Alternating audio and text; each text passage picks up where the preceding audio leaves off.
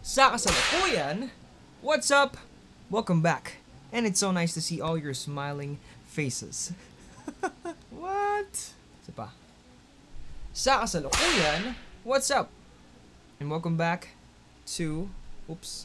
Medyo shaky. I don't have a tripod at the moment, so nakatayo lang siya sa isang stand. Excuse me for that. Excuse the messy hair. Excuse me for not uploading consistently at the moment. Gusto ko lang yung balita sa inyo na sa ngayon ay marami nangyari after nung time na na-meet ko si Daniel at si Will. This is just a very quick conversation with you guys dahil gusto ko lang kayo update kung ano ang nangyari sa akin these past few weeks na hindi ako nakapag-upload. The night after yung makilala ko sila Daniel, inassemble ko tong nakikita nyo nasa likod ko. Yep. Look at that, autofocus. Yep. Inassemble ko tong malaking bagay na to, this contraption right here. Until the morning, hindi ako nakatulog, and so on and so forth. After that, been bombarded with a lot of clients, a lot of demands, a lot of stressors, but I've managed to pull it off. Maybe. Oh, so isa sa mga gusto kong i-update sa inyo guys na ang ating upload ay magiging tuloy-tuloy na ulit dahil kung friend kita sa FB at updated ka lagi sa social media pages ko, which is sa FB lang naman ako nag-update at the moment. Binenta ko yung camera ko and I switched it out for a different camera, which is quite a huge difference. So kung nakikita nyo man ngayon kung anong difference, ito yun. I'm not that wide enough though. I'm currently at 16 mil or 16 millimeters. 16 millimeter, yun. F1.4 ISO 200 with the flip screen not on the side but on the upward part. And I hope you guys are enjoying this angle and the setup.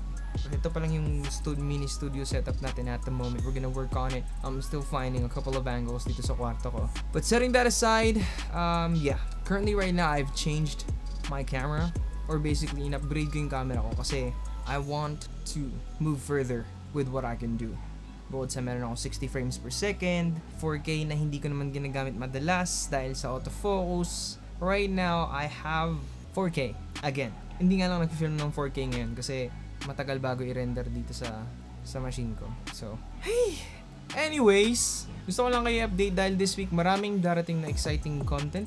This month, expect nyo na. Nagkataon lang talaga na natambakan ako ng gawain at di nakapag-upload, that I miss honestly creating for myself rather than creating for other people na binabayaran ka, which is, you know, it's client stuff. But I'm happy to share with you guys as well na naka Sony A64 nga pala tayo. It's not that I don't love Canon, it's just that I have to move further with what I can do and what my machine can do when it comes to creating content. Kaya expect guys na we're gonna have buttery smooth B-roll. Yun nga lang yung lente natin isa lang. Though I was able to buy a converter for this camera para ma-mount yung mga Canon lens ko. Eto, pakita ko sa inyo.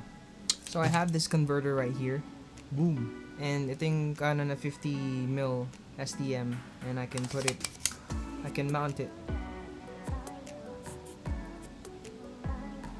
So yeah, gusto ko lang i-update. Gusto ko lang i-warm up yung sarili ko dahil mukhang magde-daily vlogs ulit tayo.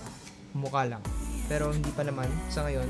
And I also want to give a special shoutout kay Chairman. Chairman, napanood ko yung vlog mo. Yung 200D mo, kailangan ng tulong. Kung di ka magko-comment sa video na to, hindi ka namin tutulungan sa 200D mo. Pero I accept na tutulungan ka namin sa 200D mo. Ninod. Yun. I'll see you guys on the next vlog.